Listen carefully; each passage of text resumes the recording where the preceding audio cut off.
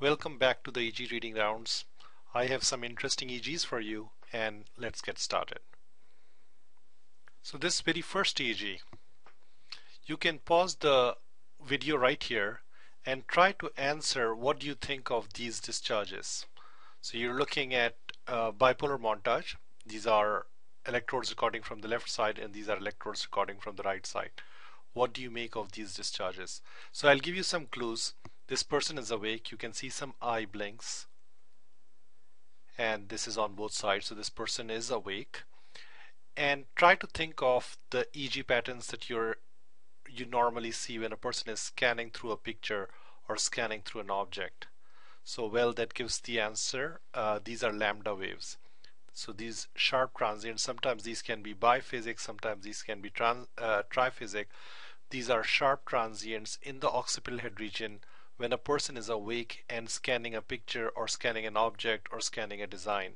Do not call these epileptiform activity, and I will show you some other EEGs that will help you differentiate one from the other. So let's move on.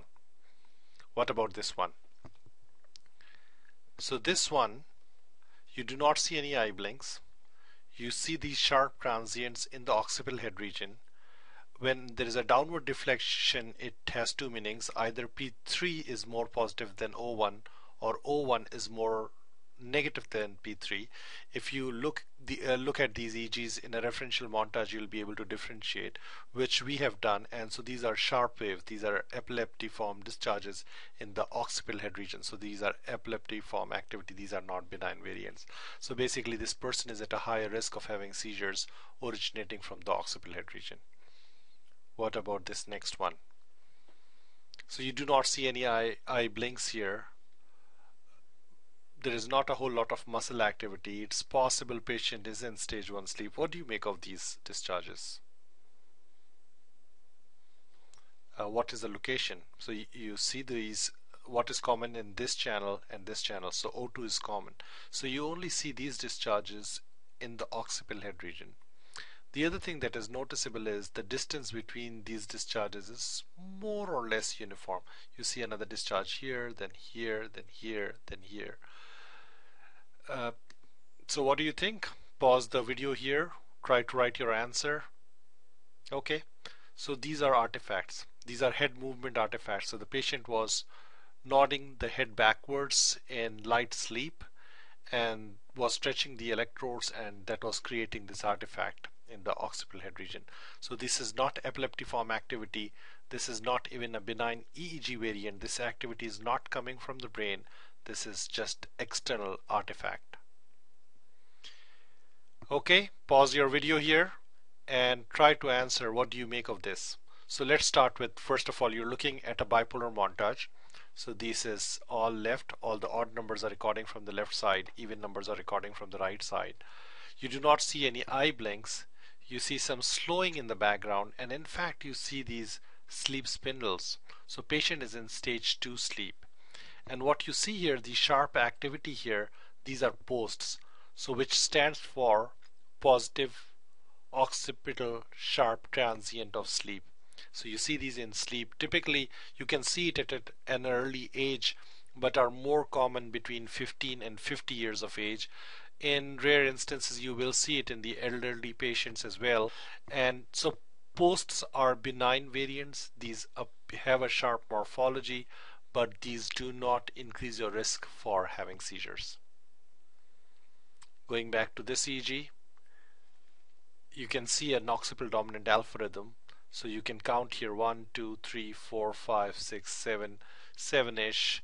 It is maybe a slow alpha at this time, but what is most striking are these epileptiform discharges in the occipital head region.